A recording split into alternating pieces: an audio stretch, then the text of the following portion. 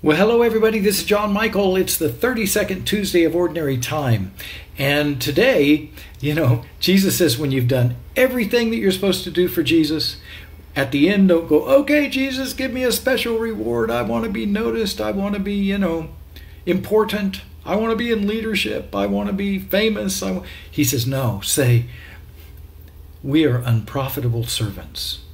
We have done nothing more than our duty. That's humility. We do the great works for Jesus, not for ourselves, but for Jesus and for others.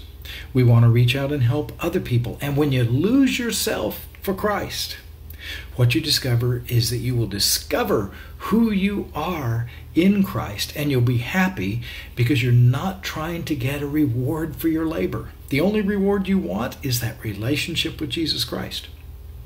All the other stuff is gravy. It's gravy, but it's not the meat.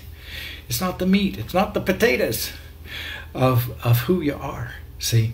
So many times people make careers of their church work. I do professional ministry. I see it all the time. And some of it's understandable. Hey, look, we're not working a secular job. So this is what we do for a living. So some of it I get. But it can go too far. It can go too far. We become servants, bondservants for Christ. And the only reward we want is to accomplish the will of God and to have that personal encounter with Jesus, that personal love relationship with Jesus. If you don't have it, ask for it now. Jesus, come into my life, and He will. All things are possible with God.